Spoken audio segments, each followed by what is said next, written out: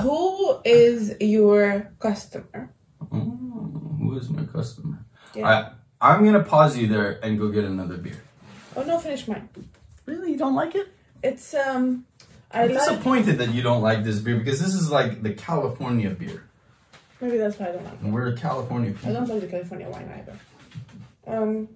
I think I would like the IPAs that are a tiny bit sweeter. Ugh.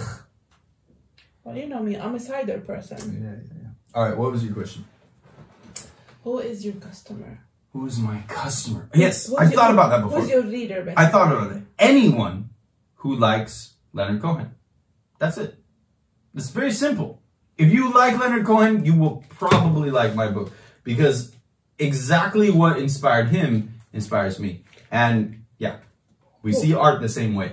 Okay, you still didn't answer my question. Who likes Leonard Cohen? Baby boomers.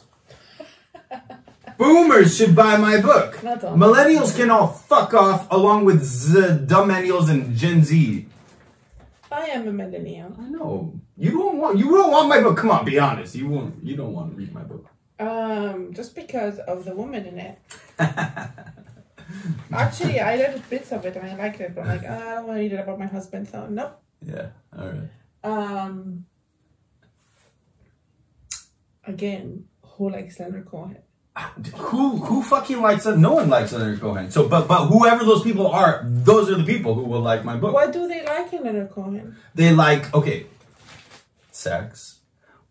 But the fact that Leonard Cohen saw sex as a symbol for spiritual fulfillment, for like divine revelation. I don't know. Like the way that he had this bizarre marriage between spirituality and sex and just this intensely driven sort of pursuit of a deep engagement with life, philosophical, but always coming back around to the issues of love and the desire for union and all that kind of stuff.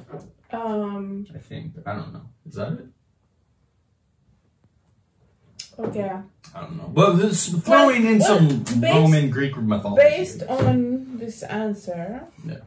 How erotic is your book? It's, I mean, you know, okay, so this contradicts what I said in the beginning because I saw the first, 20 poems don't have too much to do with it, but I would say it's fairly erotic.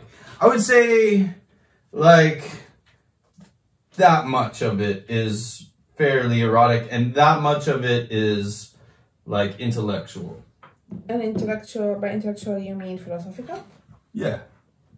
Is it all philosophical, the remaining part? I mean, I think it's philosophical in a fun way. It's like fun philosophical. It's like, it's not philosophical in a like, oh my god, this is fucking, like, look, I have a comic strip. Okay.